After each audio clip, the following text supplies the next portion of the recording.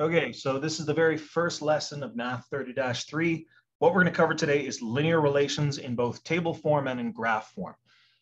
There's many different ways of representing linear relations. These two are, generally speaking, one of the more common ones, but also one of the ones that are probably going to seem more familiar to you. Anyway, I'll stop rambling. Let's get going. So like I said, this is the very first lesson on Math 30-3. There's four main things that we're going to cover today. We're going to talk about linear relations as tables, linear relations as graphs. We're going to talk about finding the slope of a linear relation. So again, that was like a rise over a run. You might have done that in previous math courses.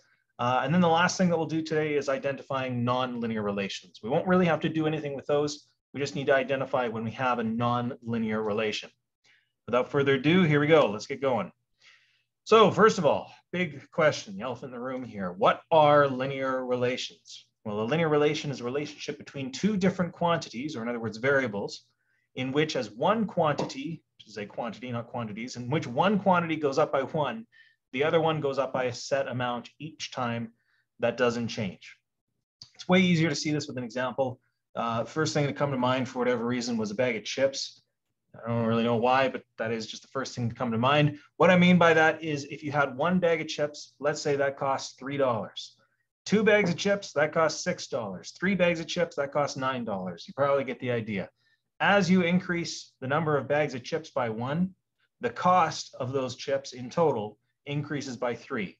So it's a linear relation in that as one of the variables, in other words, the number of bags of chips you have, increases by that certain amount each time, the other variable, in other words, the cost, increases by a different amount each time, as long as it's the same amount. You know what I mean? Like it didn't jump all of a sudden up by like 4 or it didn't go down or something like that. It's going up by a consistent amount each and every single time. Now your first variable, in this case, it was like your number of bags of chips. That really doesn't have to go up by 1 each time. It just makes things a lot easier if it does. There's a lot of linear relations you'll look at that will, for instance, go up by 5 each time, and then this will go up or down by some other amount each time. As long as things are consistent, as long as they're predictable, we have a linear relation. Anyway, hopefully that makes some degree of sense. So the next thing we'll talk about are just the ways that we can express linear relations. There is actually 4 different ways that we can represent these.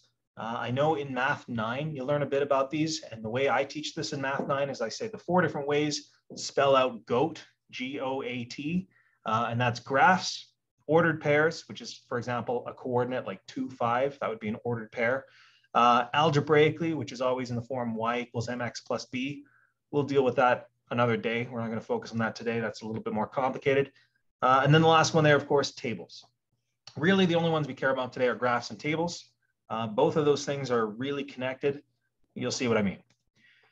So we're going to start with tables here first. On a table, so if you had a table that had a linear relation on it, on a table, you know that you have a linear relation if for each time your variable increases by 1, your other variable increases or decreases by the same amount each time. So kind of like what we just said before with that bag of chips example.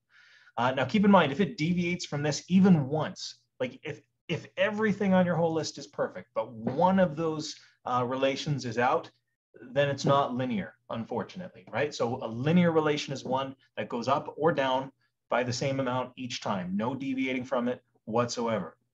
Now, generally, when you have these, regardless of whether you have a table, a graph, etc., generally speaking, you're going to have an independent variable and a dependent variable. Now, what an independent variable is, it's a variable that is freely chosen. In other words, you can control what's going on with that variable. You can increase it, you can decrease it. You're the one who decides what that independent variable is. That's what you're plugging into an equation, for instance, right? So independent variables are, generally speaking, the x value in an ordered pair. If you're not dealing with ordered pairs, they're still your x value. So there'd be your x value in your table. Or more clearly, if you had a graph, just pretend that was a graph there. Your x value goes along the bottom, so your independent variable will be going along your x-axis there. Now, dependent variables are the other ones. Dependent variables rely on the independent variable. So in other words, as you change your independent variable, your dependent variable changes with it, follows what that change would be. Now, that's not to say that as your x goes up by 1, that your y is also going to go up by 1, but as long as it follows some predictable pattern, just like that bag of chips example, that's still going to be a linear relation. In that bag of chips example, just by the way, your x would have been your number of bags of chips. You have control over that. You get to change how many bags of chips you're buying. the thing that's responding to that, or in other words, your dependent variable, that is going to be the overall cost. If you are buying, let's say, 5 bags of chips, you know, that was your independent choice. You bought 5 bags of chips. The dependent variable is going to be the overall cost because that's what changed. Hopefully that makes some level of sense. Now in this table that we were given here, it shows Kalinda's earnings from babysitting. So her hours of work, what she can kind of control here, that would be her X, and then her total earnings would be Y. So as she increases the amount of hours of work she does, that's going to increase her total earnings as well. Now, linear relations can also be called a direct linear relation. This just means that the point 0, 0 is part of the relation. So in other words, you know it's direct if you have if when you have none of your independent variables. So if you didn't have anything in your independent, you had nothing in your X, that you'll also have nothing in your Y. That's just what we call a direct linear relation. The opposite of a direct linear relation is something called a partial linear relation. That's where even if you have 0 as your X, you'll have something that isn't 0 as your Y. We'll see some relations like that because, again, not all linear relations are direct, but it is what it is. I just threw that in here today because it, you know, it's just something we'll need to know going forward. It's not the end all be all, so don't worry about that too much. All right, anyway, that's literally all we got to say about tables, right? So a table just shows your X, your Y. There's not really anything too crazy about it. Graphs, on the other hand, graphs are a little bit more technical. Graphs consist of an X-axis that goes along the bottom. I always used to think like X marks a spot on the ground, right? So X is along the bottom, and then a Y-axis which goes upwards. I don't know. Someone once said, "Oh, Y kind of looks like a tree." I don't know. I don't really see it, but again, they're like, "Oh, Y goes the tree, so it's standing upright." Whatever floats your boat. I don't really care, right? Anyway, so your X-axis and your Y-axis, generally speaking, they should always be labeled. So you should always tell me what your X-axis represents. This graph that I put on here is pretty good. It tells me my X-axis represents a time in days. Your Y-axis, of course, should also be labeled, right? So your height in centimeters, that's all good to go. And ideally, it should also have a title.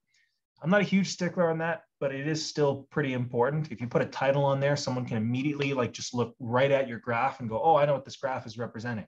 If this one didn't have a title, if you didn't see that it said plant growth, you'd be like, time, height, what is it talking about? Height of what? You know, nobody knows, right? So that's why it's nice to have a title on there. Like I mentioned before, your independent variable goes on the X, your dependent goes on the Y, not a huge surprise. When graphing a linear relation, the graph will form a straight line. If it doesn't form a straight line, you don't have a linear relation. That's about it, right? So if you have a linear relation, it's going to be a straight line. Awesome. Now, this is the real meat and potatoes of today. We got to talk about slope.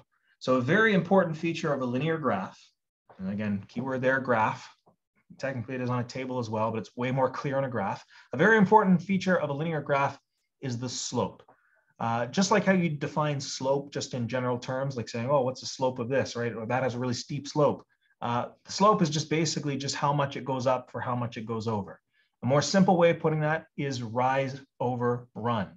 If you can figure out how much your graph goes up by, so if we're like looking at the start point to the end point here, if you can figure out how much your graph goes up by, and then divide it by how much it runs, so how much it goes over, that number that you get is your slope. Now, slope, generally speaking, can have units, but oftentimes it doesn't have units at all, right? We had units on this one, centimeters and days, so this would be centimeters over days or centimeters per day, but it's not the end of the world. Slope, again, can have units in some contexts, other contexts it doesn't. So slope represents the rate of change of your dependent variable. So in other words, in this case, because our dependent variable is your height, this just tells us our rate of change of our height. So in other words, how fast our height is changing over time, all right? Now, algebraically, we'll get to that another day. Again, this is talking about like that y equals mx plus b stuff. Algebraically, the letter m represents slope.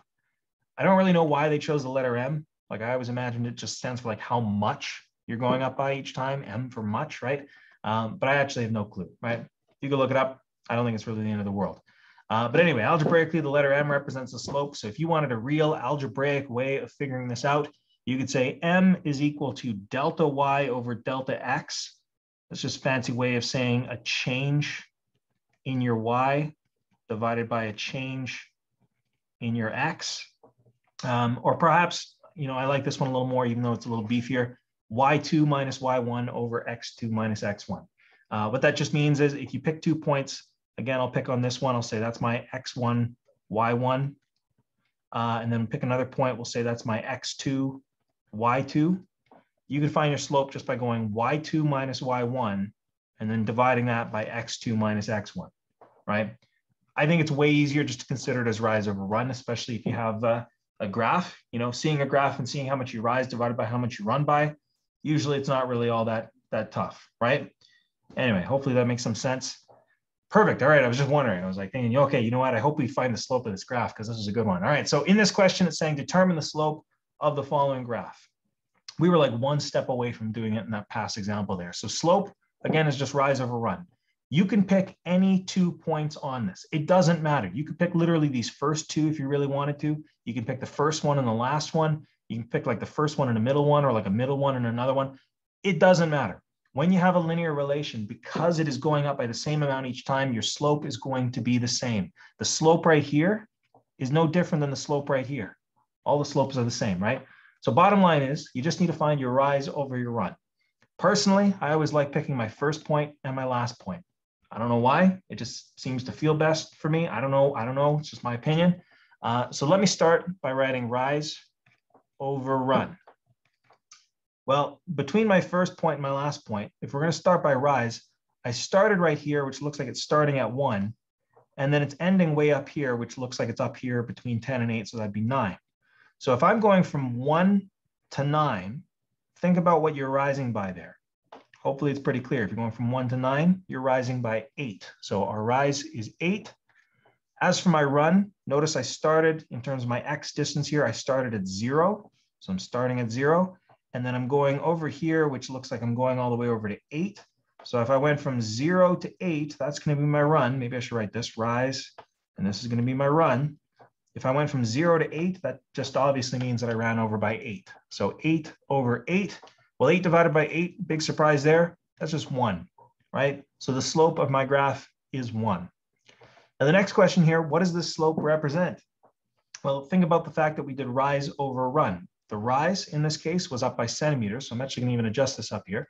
8 centimeters over, as for my run, that was in days, right? So 8 centimeters over 8 days, that equals 1. And then if you look at your units here, that would be centimeters per day, right? So what does the slope represent? Well, if I have a slope of 1 centimeter per day, that just tells me this plant is growing 1 centimeter per day, right? Centimeters over days, centimeters per day, right?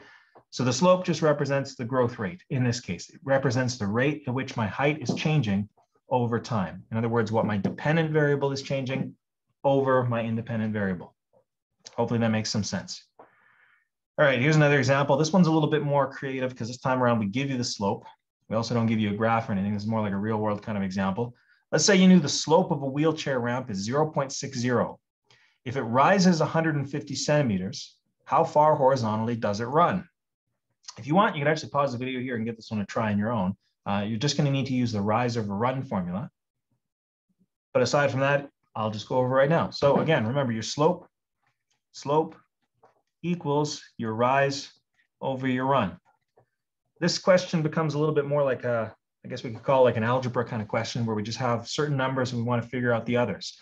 We know what our slope is. Our slope is 0.60. So let me write that in there. 0.60, that's my slope, equals, we know what our rise is. Our rise is 150.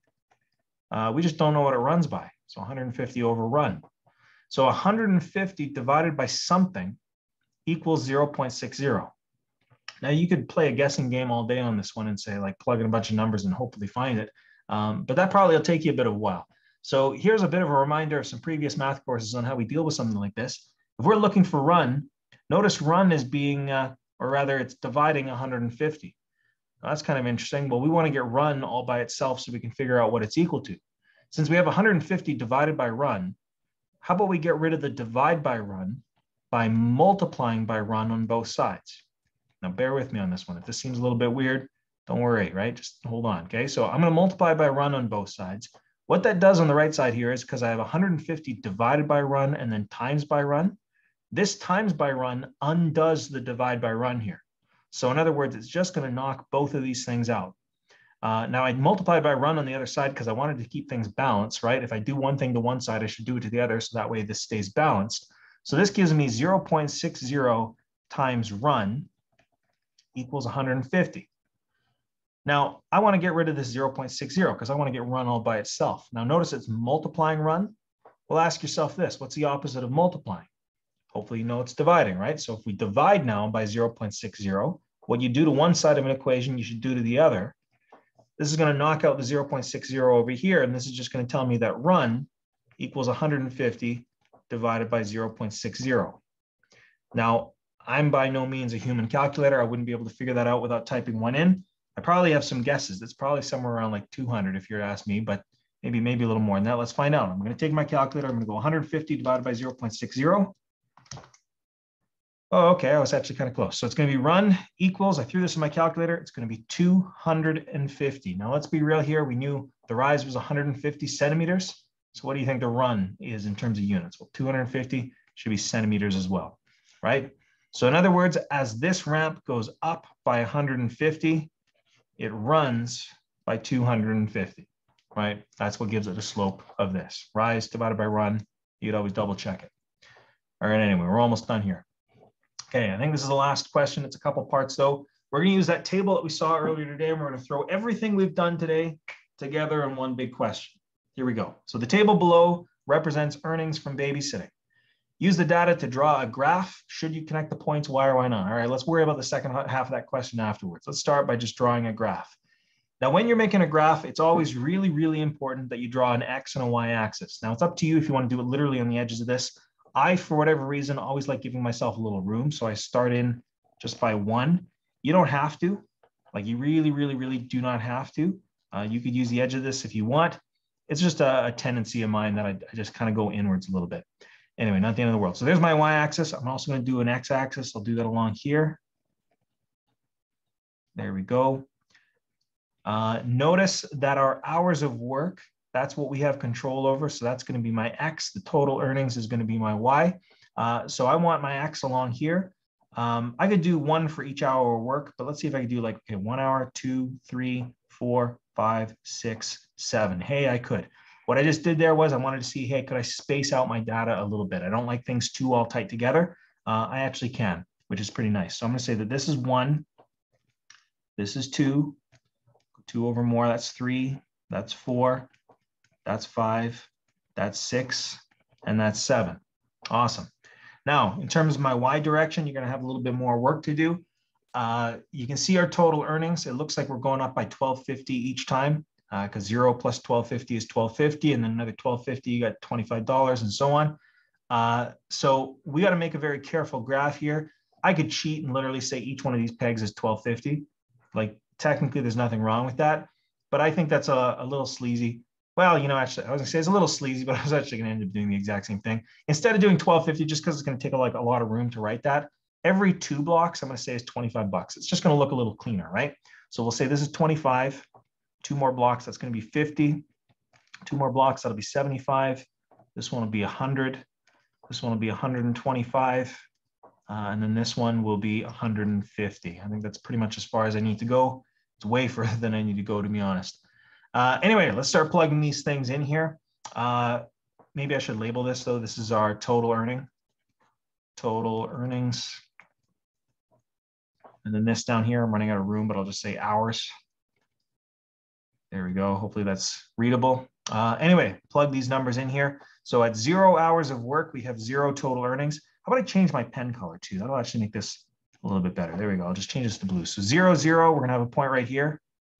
There we go. Then 1, $12.50, that's going to be right here. 2, 25, that's going to be there. 3, that's going to be there. 4, I think you can see the pattern already. Just follow them in as we go. 6, $75. Yeah, that's right. $75 right there. And then 7 goes up here. So there we go. We drew a graph. We got that all well and good. Now, the second half of this question is asking, should you connect the points? Why or why not? When you connect the points, if I were to connect these points with a line, that would tell me that this data is continuous. So in other words, you could work, let's say, half an hour and make half of this amount, or you could work an hour and a half and make somewhere in between. In this case, I would actually argue you probably could do that. But the reality is it's not going to be a perfectly continuous graph because, for instance, if you worked instead of just an hour, if you worked 62 minutes, so an hour and 2 minutes, they're probably not going to pay you for those extra 2 minutes. So really, this is a matter of debate. Should you connect the points? Really, it's up to you. But I would argue, yes, you probably should. So I will connect the points. Oh, that was miserable. Hold on, let me try this again. I'll connect the points here. If you're doing this in person, make sure you're using a ruler. It makes it way nicer. That even still wasn't great, but you get the idea. So why should I connect the points here? She could get paid for partial hours. In reality, she could get paid for like an hour and a half of work, or maybe even if she was really lucky, like an hour and a quarter, right? So an hour and 15 minutes. But again, it's all up to you. If you argue otherwise, if you're like, no, she gets paid literally by the hour and then that's it, no questions asked, then I guess you wouldn't connect the points. Whatever, it's not really a hill to die on here. Question B, what is the slope of the graph and what does it represent? To answer this question, I'd like to look at my graph again. The slope of the graph again is your rise over your run. Why don't I change my pen color one more time here? Change to green. It looks like the rise of my graph from my first point to my last point. My rise of my graph is however much this much is. We go from 0 to, I guess, 8750. So if I go back real quick, if I'm going to write this, rise over run, I know my rise is 8750 over my run. I'm just going to flip back here. My run is going from here way over here. I went from 0 to 7. So I went from 0 to 7. Oops. If I went from 0 to 7, that tells me my run is 7. Now, a slope should just be a number, like a fraction's all well and good and all, but I'm going to find the slope as an actual number. So I will need to plug this in my calculator. 8750 divided by 7. Oh, this actually doesn't give me, I was going to say this is going to give me a messy number. No, it actually gives me something very nice. 1250. There you go. That's our slope. So what do you think that represents? I already put a dollar sign on it. I think it's pretty clear what it represents, right? What this represents is how much she makes per hour, right? So in other words, the slope of this graph, in other words, the rate at which her total earnings are increasing over time, that's just her hourly wage. It's just what she's getting paid per hour. Question C, how long will it take for Kalinda to earn 150 bucks? Okay, so this is the real question here. Notice if she's getting $12.50 per hour, that implies that it's $12.50 times the number of hours. So we're asked how long, in other words, how many hours until she makes 150 bucks? Well, if it's 1250 times the number of hours equals 150 bucks, just like that old switcheroo algebra stuff I did earlier, you can get rid of this 1250 on both sides by just dividing by 1250 here. Bam, bam, it's gone. And then divide by 1250 here. So 150 divided by 1250, throw that in your calculator. You're actually going to find that, maybe I should write it this way, number of hours. You're going to find that the number of hours equals 150 divided by 1250. It's actually exactly 12. So in other words, after 12 hours, Kalinda will have made $150. Probably other ways you could do that if you really wanted to extend this chart. Feel free. The table's there for you to work with. It's all up to you entirely. All right, the last thing we got to do today, I think I said the last thing was the last thing we got to do, but no, it wasn't. Trick, big surprise. This will go quick though. Identifying nonlinear relations. So as you probably imagine, nonlinear relations don't increase or decrease by the same amount each time. They're not linear, right? They're not going to increase by the same amount, right?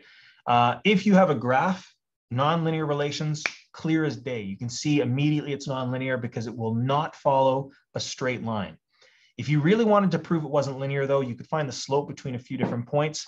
I won't actually calculate it on this one because I think it's a little bit too much.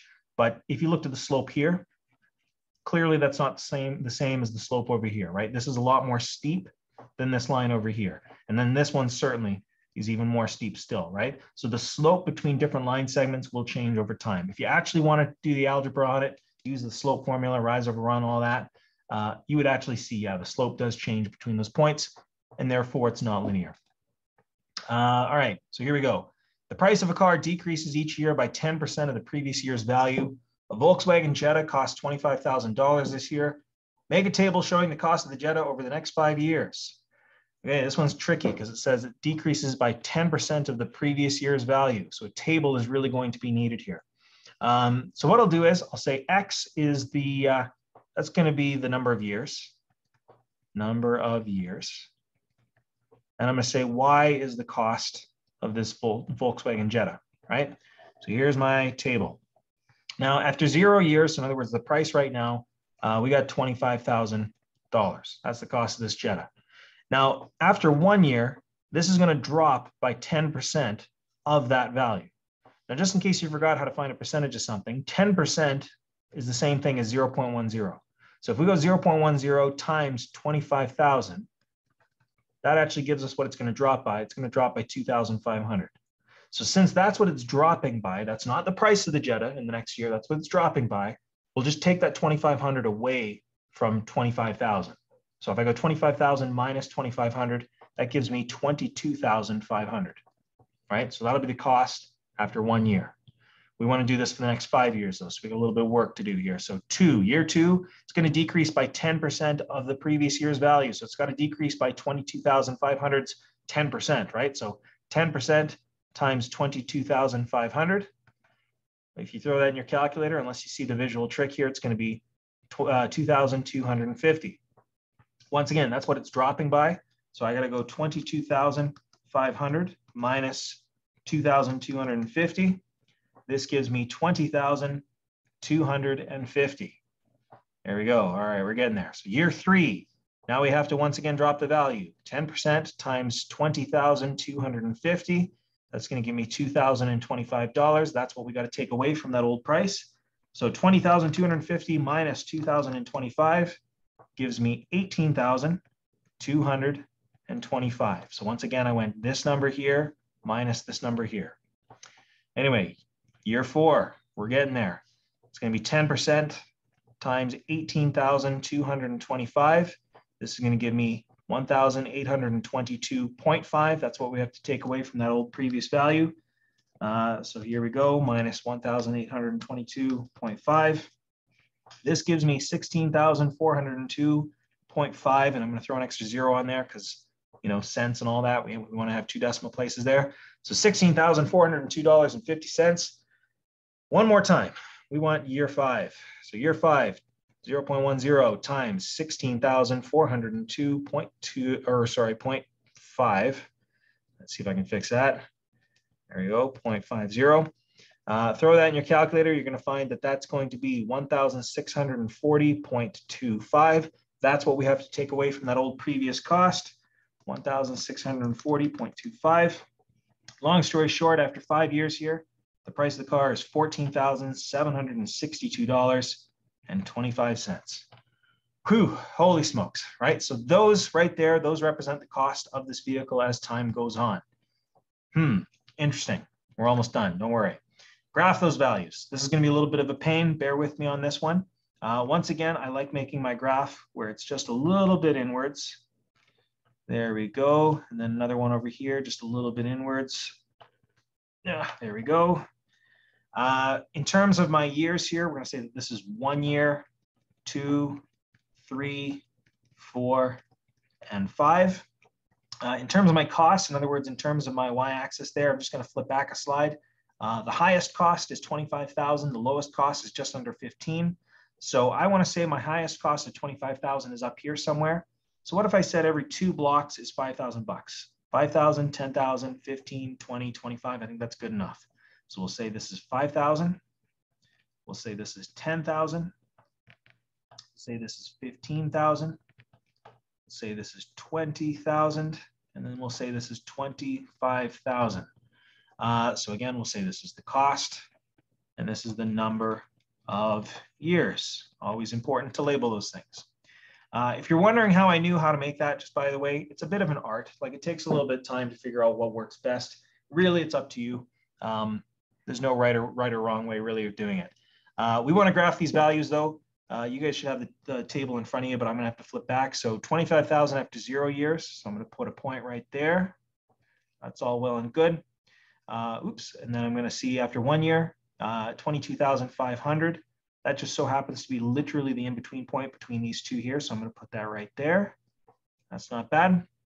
Then Then after 2 years, 20,250. So it's a little above 20,000. So I'm going to put it, oops, wrong spot there. I'm going to put it right about there. Notice I'm putting it just above 20,000. I'm not putting it right on the line there. After 3 years, 18,225. That's going to be about here-ish, I would estimate. And then 16,402.50. That's about right. Ooh, I'd say that's about right here. And then the last one, 14,762. That's just below this, right there. You know, actually, after looking at this graph, it's not as crazy as I thought it was going to be. We're not going to connect the lines here or the points here, although I suppose you could, because I'm sure it decreases following the trend. But the question is asking, is this relation linear or nonlinear? How can you tell? What I was hoping for, it didn't work out as well as I hoped. What I was hoping for was that you would see that this is not a straight line, but this actually almost looks like a straight line. So it's kind of deceiving here. If we were really going to honestly answer this question as to whether or not the relation is linear or nonlinear, the best way would be to check the slope of each one of these line segments. So I'm actually going to do that. I'll do this on this slide just so we can see it. We'll start with the slope between these 2 points. Well, the slope between these 2 points is going to be the rise over run. The rise in this case, we went down by 2,500. So rise over run equals down by 2,500. So minus 2,500 over how much we ran by, which was 1. So that gives me a slope of negative 2,500, right? Now, the next slope I'm going to do is between these two, just for fun, the ones near the end. Once again, that's a rise over a run. To figure out that exact amount, let's just go back and look how much we went down by. Well, we went down by this 1,640.25. So we went down by 1,640.25, but we ran this way by 1. So notice this time around, our slope was negative 1,640.25. Clearly, these are not the exact same slope, right? If they were the exact same slope, we would know that this is a linear function. So therefore, we know it's nonlinear. And this is because the slopes are different. Remember, always rely on your rise over your run. Whew, okay, so holy smokes, that was way longer of a video than I was hoping for. I apologize. The good news is this course is not rushed at all. So that huge amount of information, you can kind of let that marinate for a few days. In the meanwhile, what we need to do for practice is there is a handout I provided you. It's got a whole sample of questions on them. I want you to complete all the questions on that handout. If you have any questions, please make sure you're reaching out and asking for help.